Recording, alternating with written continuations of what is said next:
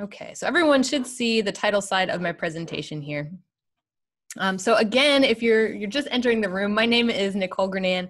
I'm an archaeologist with the University of West Florida, more specifically with the Florida Public Archaeology Network. And what we do is outreach and education related to local history and archaeology. My office is located in Pensacola, Florida. It's also where I spent my time getting my master's degree here at the University of West Florida. So the topic of my presentation today is something, again, near and dear to my heart and Pensacola's heart.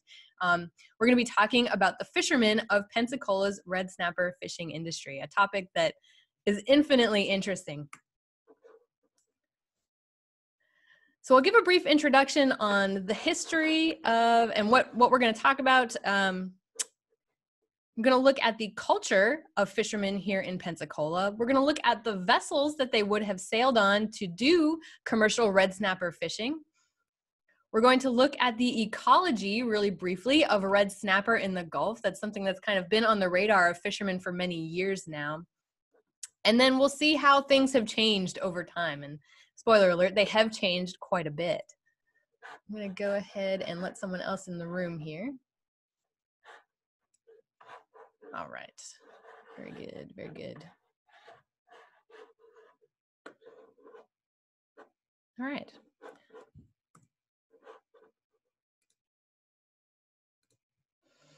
So all of this starts, as you could probably guess, with one relatively small fish in the Gulf of Mexico. This is the red snapper. For those of you who are seafood aficionados, you've probably had red snapper before if you go to restaurants or if you yourself are a fisherman. One of the things I wanted to do with this presentation was debunk, let's see, we got a quick question about, okay. Someone had to leave and go. This presentation will be available online, and I will send the link out to you, Walter, so that you can watch it later. We always put these up on our YouTube channel afterwards so that other folks can watch it if they can't be with us at 3:30. So not a problem at all. Thank you.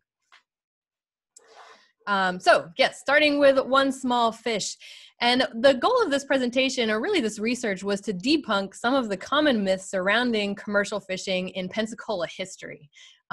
Namely, that the history is all about, you know, for lack of a better term, the older, typically white men who started the industry. A lot of these individuals were the entrepreneurs who founded the fish houses, but the actual men that were going out day to day to do the fishing were from varied backgrounds and from really all over the world. And we don't hear as much about them, but that's where archaeology can help. One of the things that's commonly accepted in local lore is that fishermen typically sailed on schooners. And yes, this is absolutely true, but we know from historical records and oral histories that there were many, or at least several other kinds of vessels that were being employed to do fishing from Pensacola related to the industry. And then, of course, this is kind of just a common myth surrounding fishermen in general. I'm not saying it's not true, but that fishermen like to drink. And for Pensacola history, what that kind of turned into was that fishermen were kind of these rowdy, transient individuals who had really no ties to the community. But if we really drill into the historical and archaeological records, we see that that's not necessarily true.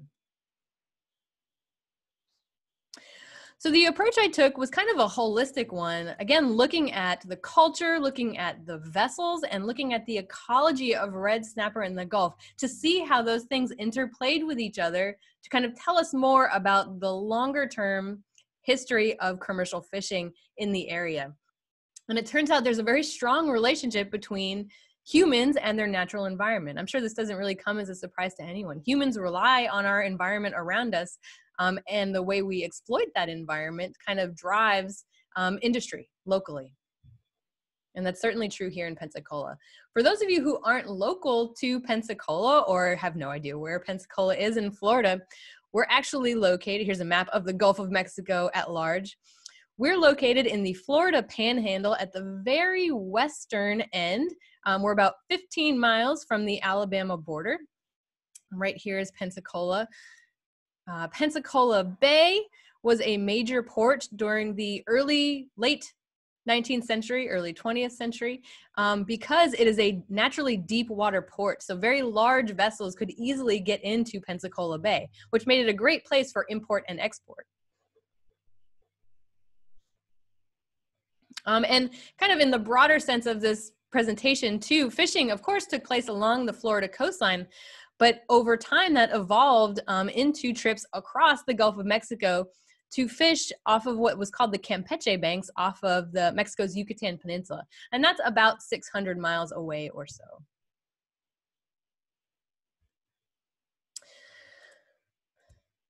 Now, red snapper fishing was a relatively abundant resource in the Northern Gulf early on. We have colonial records from the British in Pensacola in 1763 to 1780, talking about how they could just throw a line in the water and catch red snapper because they bit so easily at the fishing lines.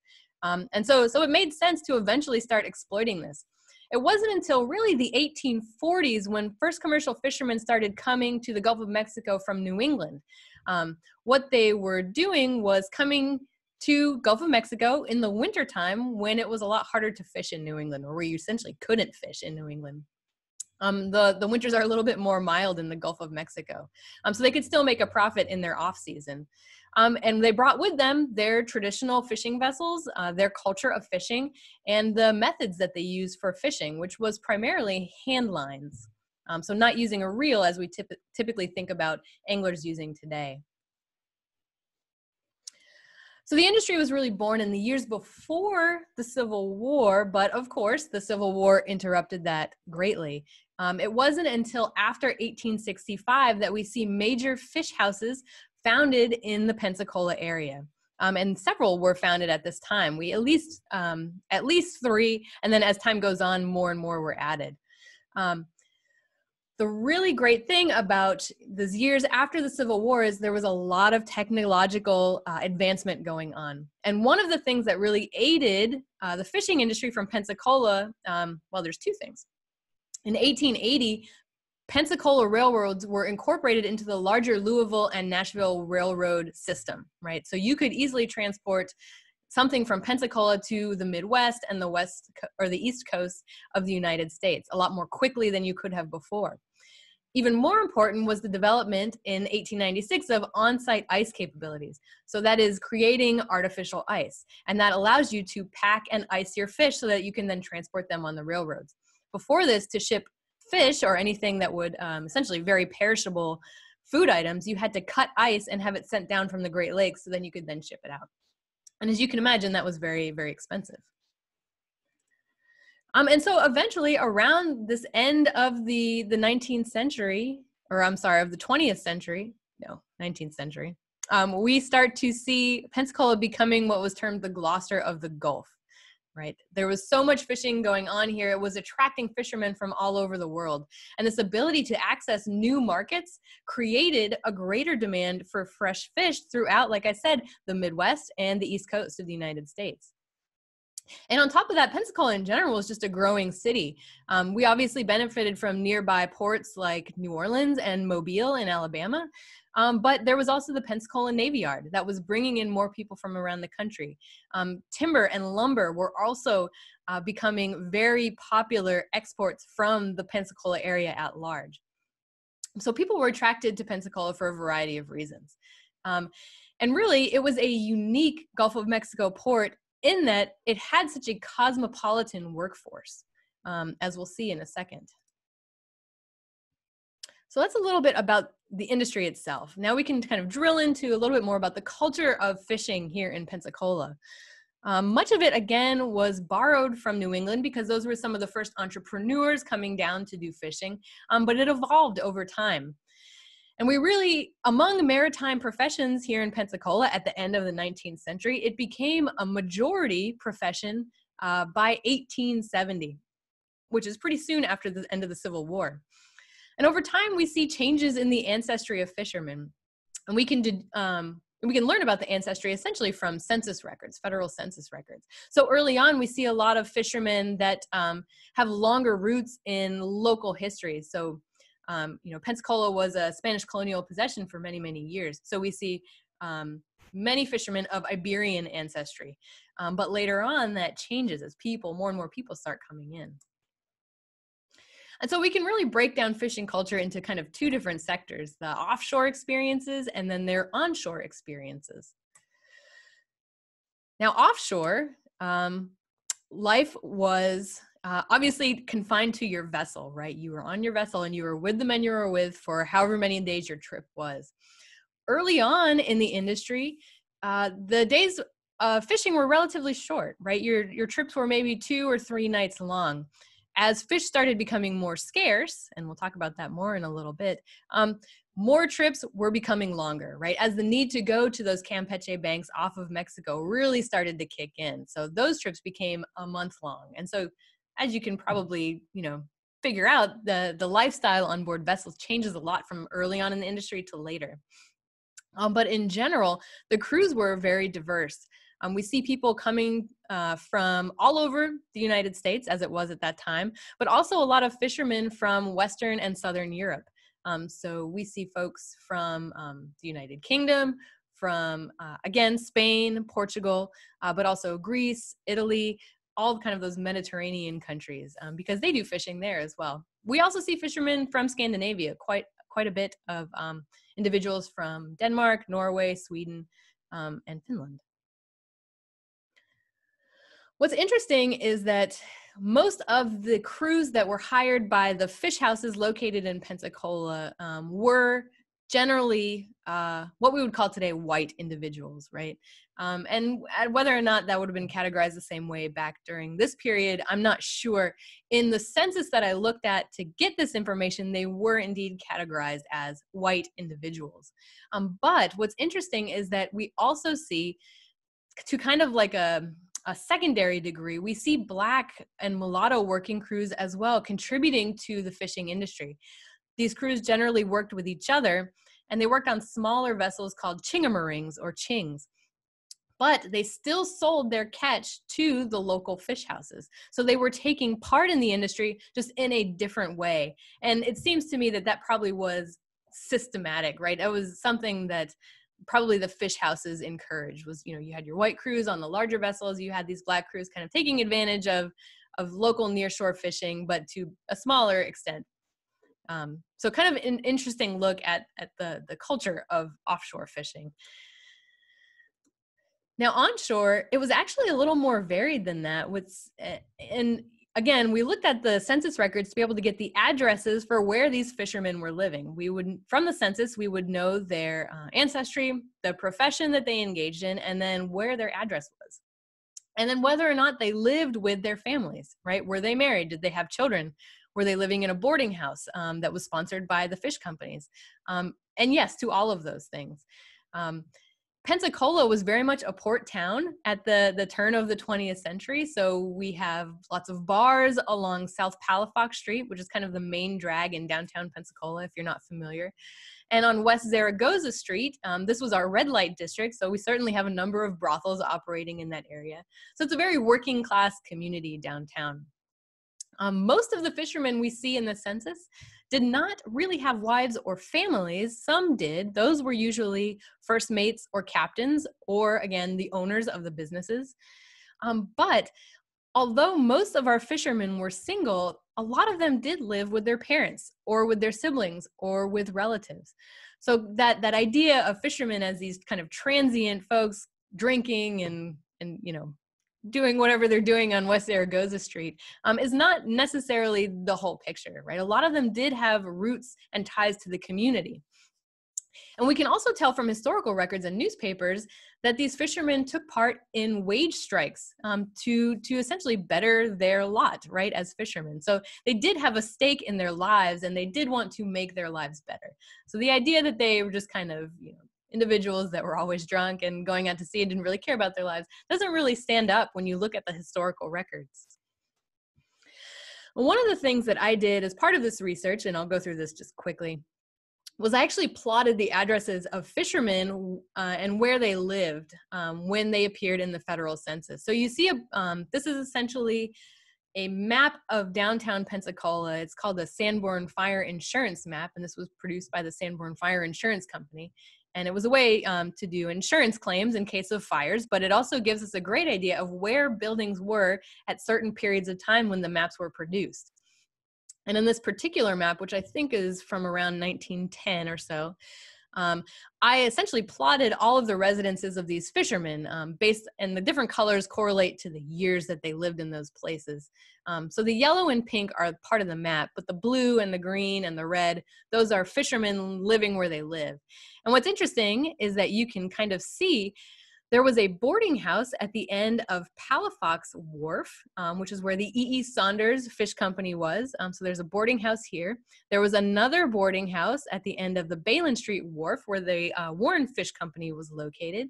And then you see a lot of fishermen living in this very much working class neighborhood on the west side of downtown Pensacola, incorporating what we call the Tan Yards neighborhood.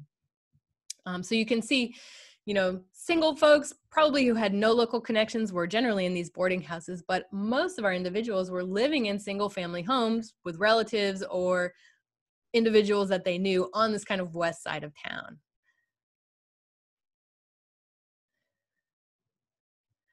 Some archaeology has been done in these neighborhoods.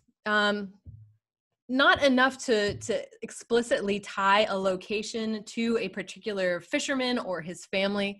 Most of what we see in the neighborhood is things that you would expect to see as an archaeologist, right? It's the material of everyday life. So we see, you know, ceramics, pharmaceutical bottles, hygienic items, right? The kinds of things that you would expect to see in a home. But very much a working class neighborhood is reflected in these artifacts. They're not especially expensive or luxe items, right? They're kind of everyday utilitarian things. Now these fishermen conducted their business on fishing vessels. And like I mentioned before, we have two kind of primary types of fishing vessels. This is an image of the smaller one called the chingamaring or a ching. And the thought is that these were essentially adapted pilot boats that would have been used in Pensacola Bay for ships coming into Pensacola Pass. And so these were either rented or owned, generally by Black or mulatto crews. And they were definitely smaller vessels. They had these kind of three interesting masts, a long, sharp bow with a round bilge, a vertical heart-shaped square stern, and they were pretty light and very symmetrical. They were generally less than 20 tons, so they were open boats. You're not going to spend nights offshore in these kinds of things. So the individuals fishing out of these vessels were staying close to home. The other type of fishing vessel was the schooner. Right, and this is what we typically think about when we think about fishing, especially during this time period. And the Pensacola fishing schooners generally were either from New England or built locally and adapted from the New England model. They were two-masted schooners. They were generally between 25 to 100 tons and would have crews of 8 to 12 individuals. They, as far as length goes, about 50 to 100 feet in length, and over time, they get bigger and they get longer to accommodate those bigger trips offshore.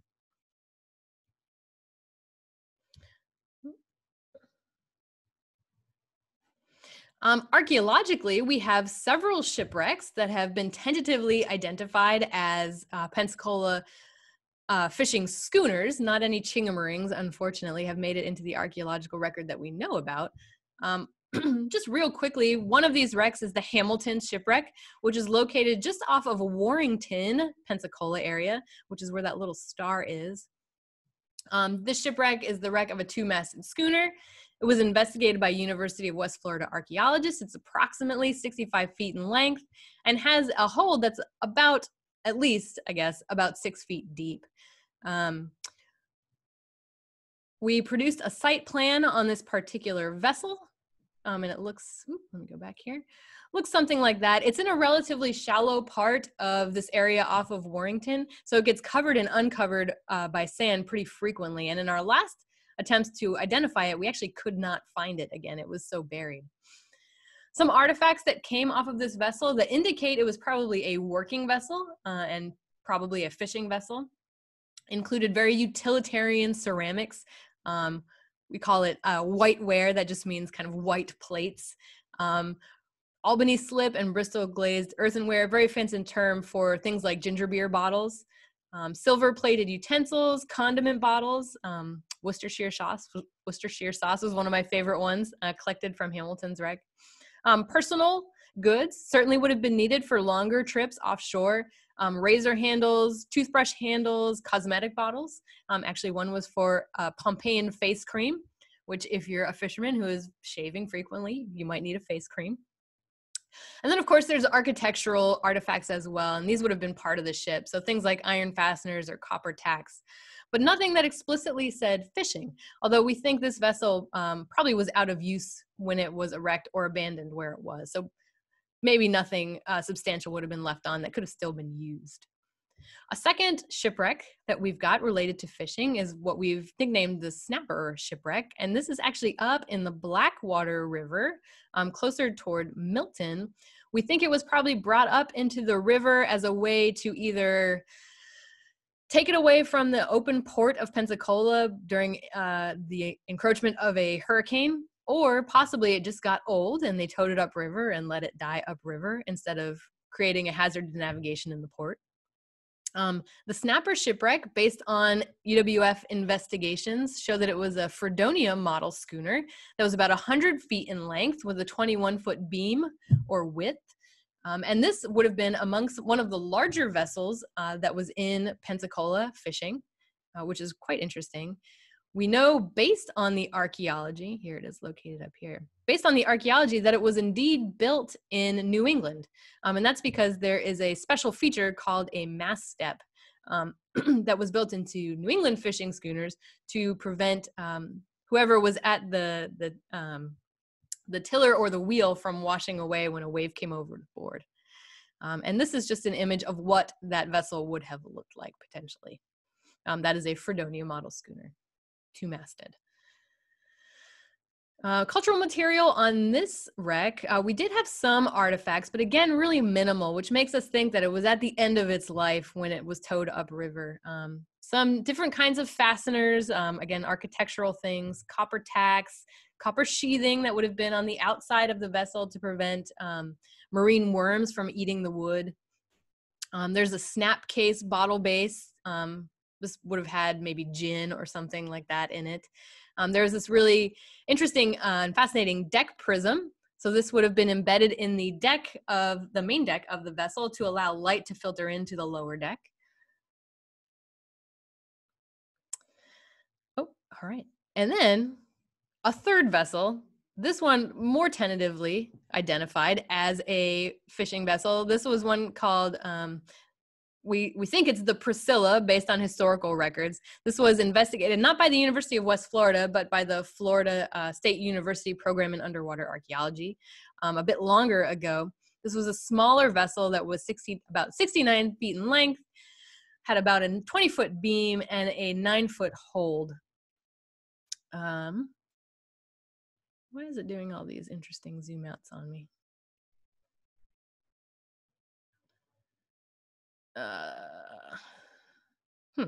Anyways, it was another Fredonia model schooner, and it is slowly being eaten away by the barrier island that it's on, which is the pictures that I'm trying to show you here.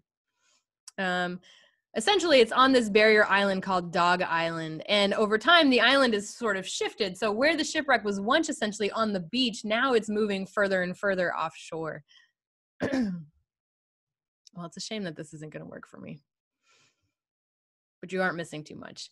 Cultural material on this shipwreck, there was nothing left. This has been on the beach for a very long time, and when it was wrecked, it was essentially abandoned. We think it was probably wrecked in a hurricane. So if one of your questions at this point is, how do I know so much about which vessels were in Pensacola doing fishing? The answer is this really interesting historical document called the List of Merchant Vessels of the United States. And this is essentially a census for working vessels in the United States.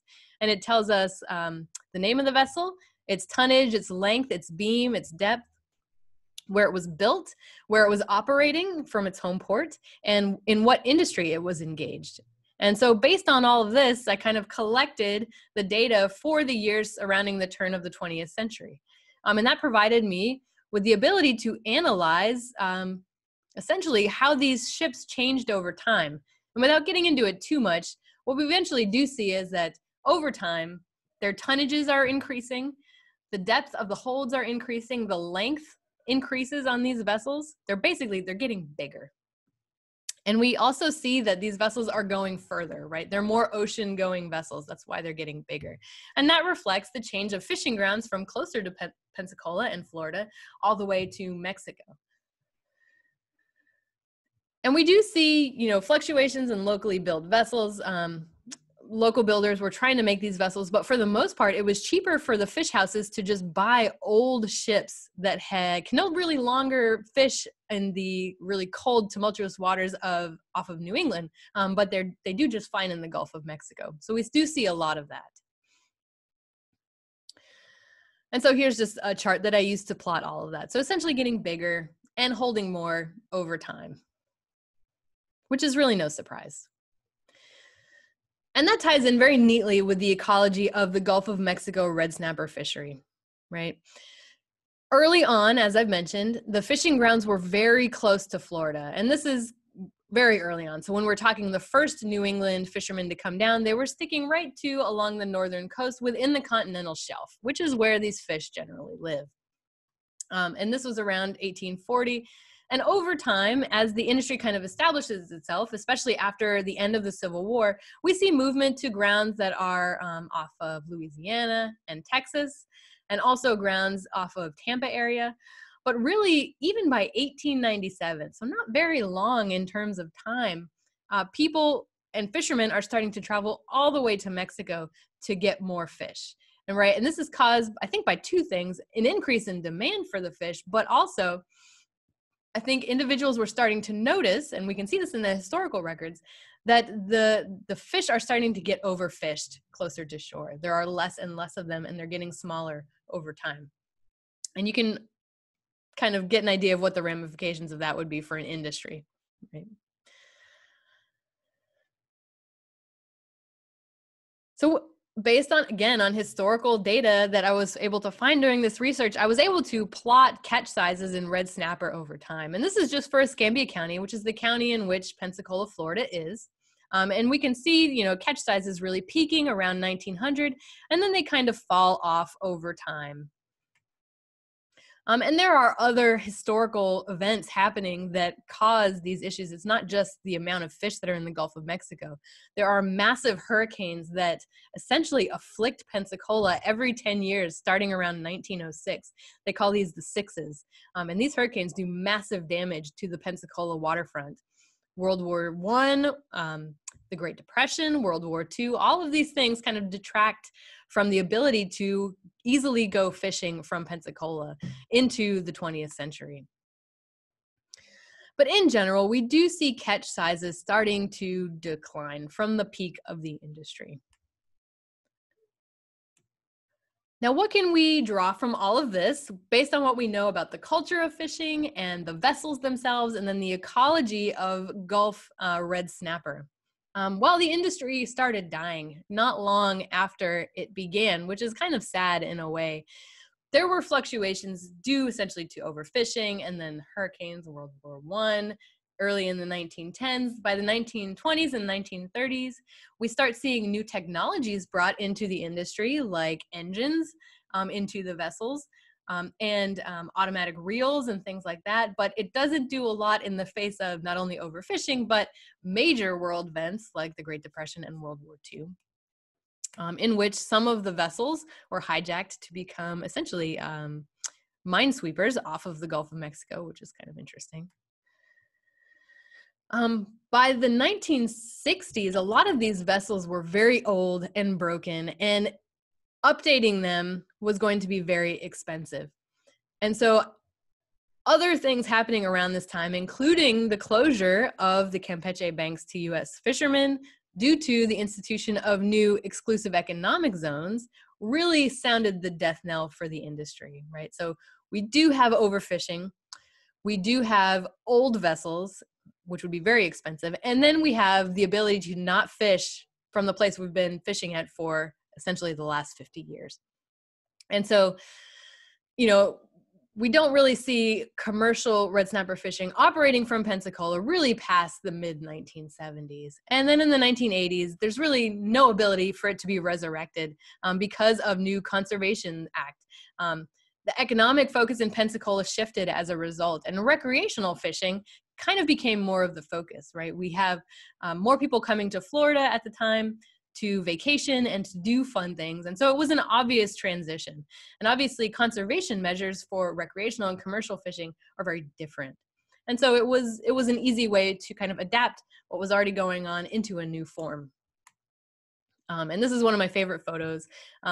This is actually a couple in the 1950s fishing off of the shipwreck of the USS Massachusetts, which is just outside of Pensacola Pass. This was a Spanish-American War battleship that was sunk during target practice from the local Pensacola Navy Yard area.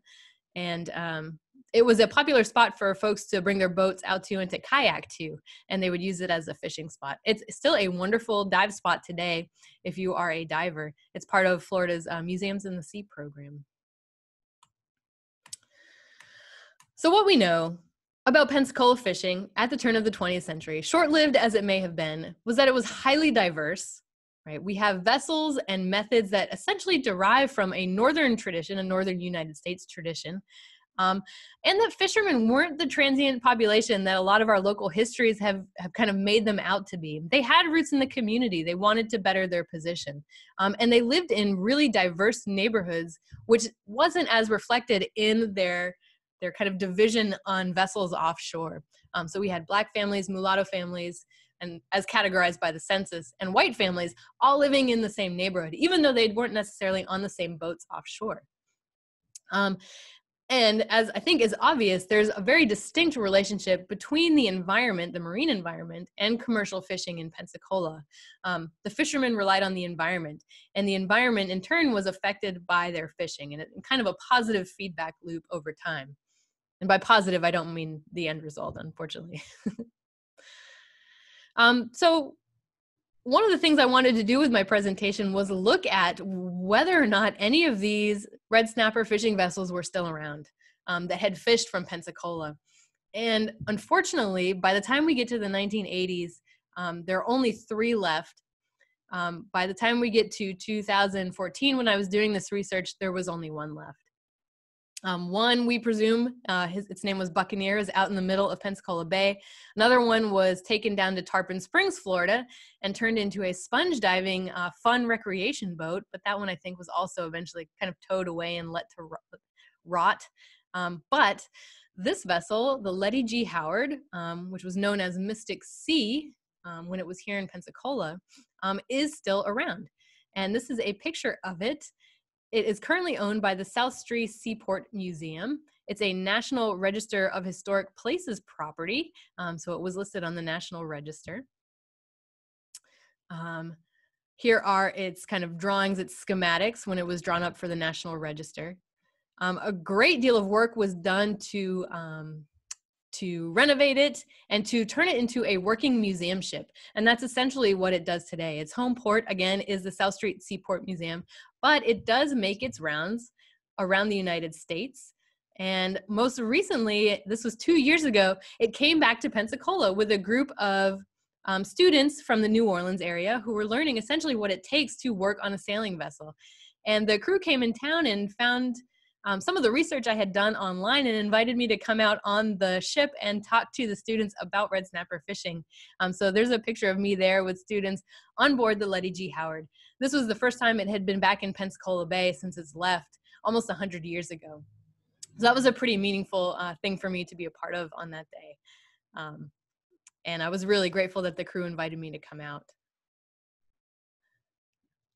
Well, that is about it for my presentation. I'm happy to take any questions if anybody has any. I can go ahead and stop my screen share. I know there's a lot going on here. One of the things that I had wanted to do with this research was kind of tie together multiple aspects of Pensacola history into a meaningful way. So looking not only at archaeological records, but also historical records and ecology to some degree as well, although that's not really my wheelhouse necessarily. If you have any questions, feel free to type them in the chat box. If not, that is fine too. You're also welcome to unmute your mic if that's easier for you.